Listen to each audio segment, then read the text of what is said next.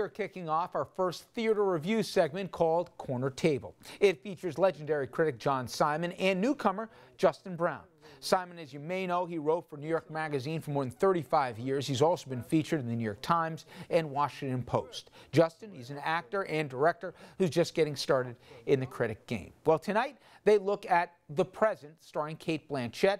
It is based on a Chekhov play, and Blanchett's husband, Andrew Upton, wrote the updated adaptation. Here are John and Justin from the Corner Table at Joe Allen's restaurant in the Theater District.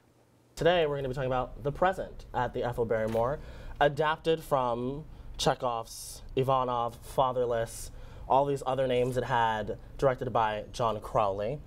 Initial thoughts, what did you think? I think it's a total mess. Okay.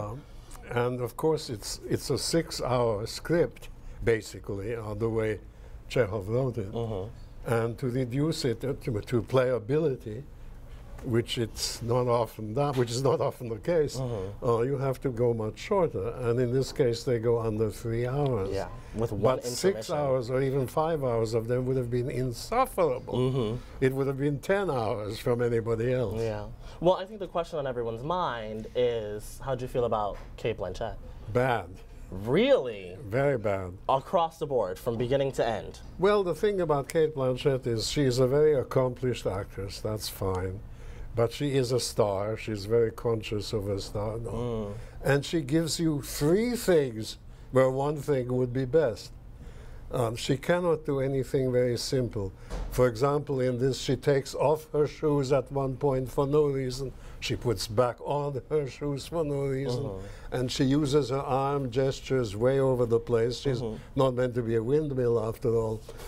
She was sad to watch for the first act. She did this wringing of the hands, this sad Chekhovian tragedian that really bothers me. I hate it. We're not watching The Seagull, you're not playing Nina. This is a completely different show.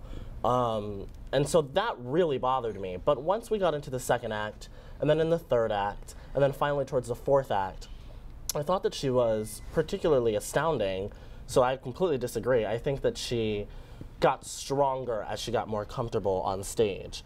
My fear was that people would be right, and they would think that she's this great film star who can't do theater and won't survive on Broadway, which I think is utter trash, because she's a gifted actress who is trained at the National Theater, and she's been doing theater more than she's been doing film. My problem with this piece is it a translation or is it an adaptation? Because Upton does this thing where he moves through space between really conversational prose that feels on purpose, and then he goes into this very weird, dramatic, Chekhovian place. Let's not mince words. Upton is a no talent. Everything he touches turns to dust, and so does this. But he's married to a star. That's an awful way of becoming acceptable, because it doesn't really work. And she, on the other hand, is really milking everything, trying to get every little thing out of it. But it's a bad script. It's bad the way Chekhov wrote it, and it's even worse the way Upton, not Upton, Downtown, although no Abbey. Anyway, it was a really, to me, a total disaster. It was visually nonsensical. Oh my God, that was awful. That was my problem with this. I don't think that, I think there are inherent issues in the adaptation, absolutely on paper. But what it felt like to me, and what continued to pull me out of the space in the audience, was it felt like John Crowley sat in a room with these designers, particularly Alice Biddage, I believe is her name, the set and costume designer, and explained in summary what this show was. And then no one read the script. No one went back and read the play and then applied what they read to the stage. It made no sense. They're talking about how hot it is, and yet in the second act they're sitting in a gazebo that is enclosed. Then they're talking about it's complete daylight, and oh my God, it's getting dark, and it's been pitch black this entire time. None of the lighting made sense. None of the set made sense. They overcompensated in trying to make it feel 90s by the props and not by the costumes. The world we were in was just wrong. It was a wrong world. But there's no reason whatsoever for putting it into the 90s. If you must update it, then update it all the way. If you can leave it as it was, so much the better, leave it. And this kind of neither fish nor fowl thing won't work. But what especially doesn't work is that Augsburg as the man who is 27 years old, gorgeous, every woman falls in love with him. Instead, we have a mediocre actor who is about 57 years old, if he's a day. And so it's 30 years too late for the part.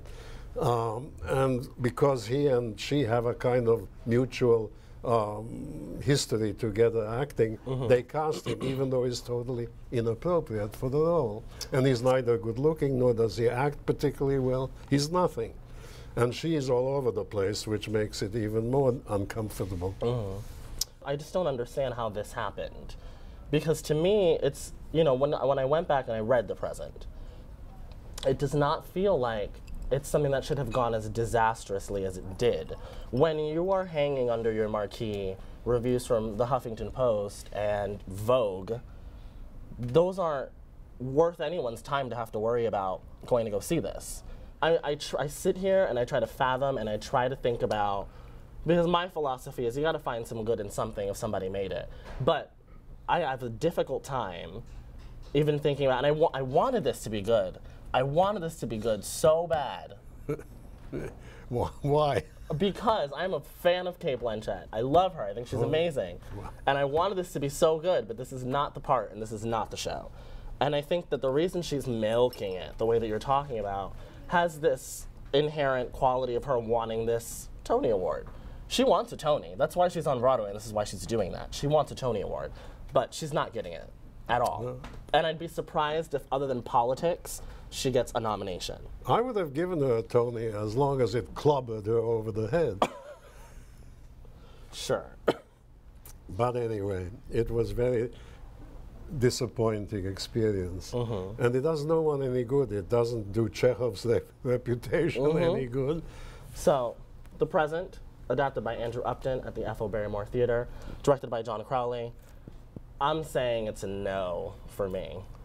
Well, I say double no. Thank you, John. You're welcome. Cheers. Cheers. Up next, we will pivot to the world of sports, including an unbelievable matchup set up for this weekend. The Williams sisters battling it out, and also Federer and Nadal. Talk about old times here. And closer to home, we'll talk about trade talks for the Knicks and Carmelo Anthony.